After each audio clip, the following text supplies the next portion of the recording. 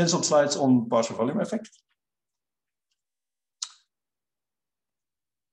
So suppose that we have, we do an experiment, we have a gamma camera and we prepare some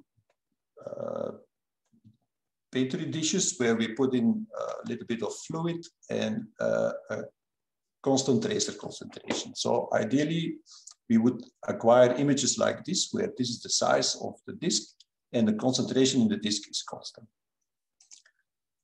Now, if you put that on a gamma camera with a collimator and we do an acquisition, then the gamma camera will determine the X and Y and the energy of all the photons it saw.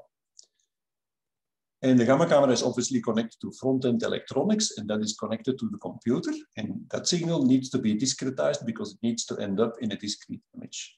And in a gamma camera, the user can typically tell the size of the pixels that they want to use.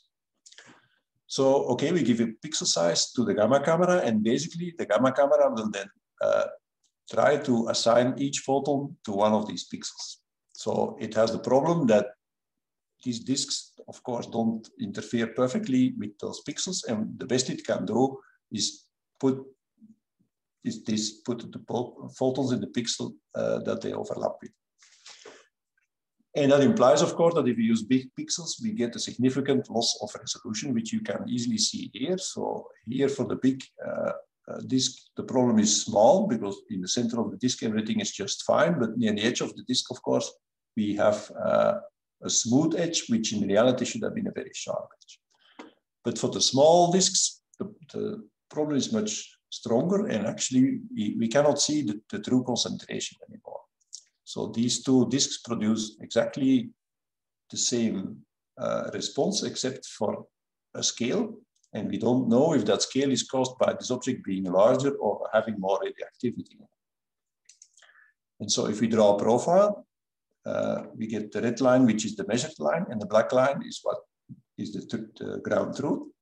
And you see that for the big disk, the problem is small, but for the large disk, the problem is very big, and we don't see the concentration anymore. So this is called partial volume effect, and the reason is that the pixel is large compared to what we want to see, and the signal doesn't fill up the complete pixel. It fills part of the pixel, and the other part of the pixel is filled with something else. But we cannot see that anymore. That is just combined in a single pixel. And if the contributions to the same pixel come from sources that have different intensity, then that creates, we get an average, which is not what we want to see. That's why they call it partial volume effect. Okay, so we say if that is a problem, well, we need simply to tell the gamma camera we're using smaller pixels. We can choose them pretty freely.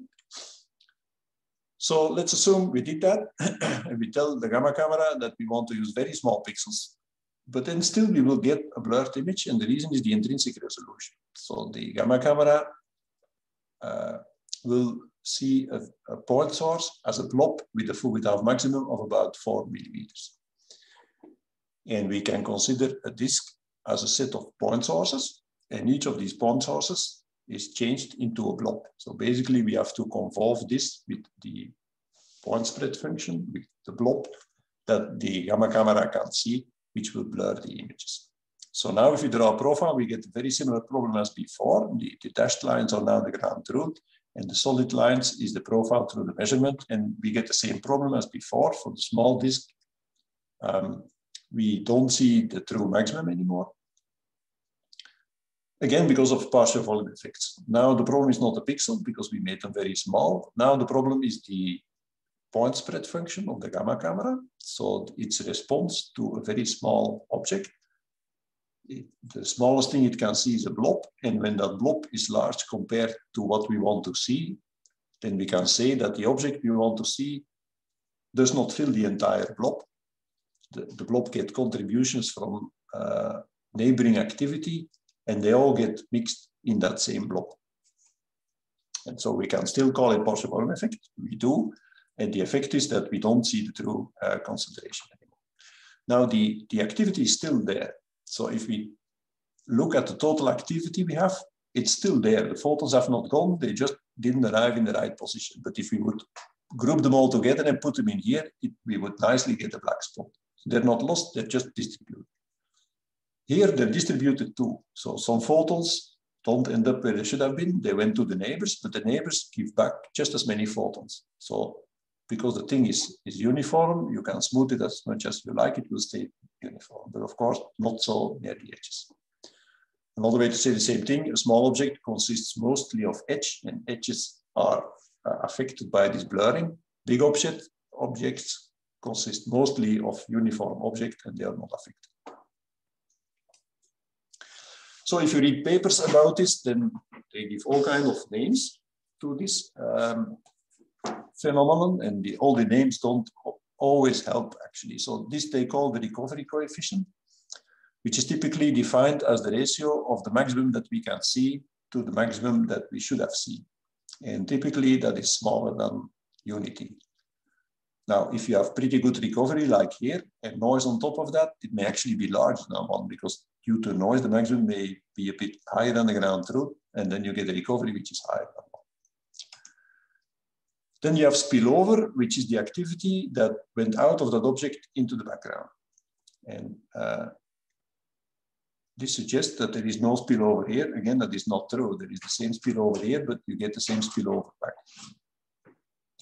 There are also other terms like spill-in, which is the same thing, but if I would not be interested in that object, but in the background, then I would call it spill-in, because now it's activity that I didn't want to see that I get from the background.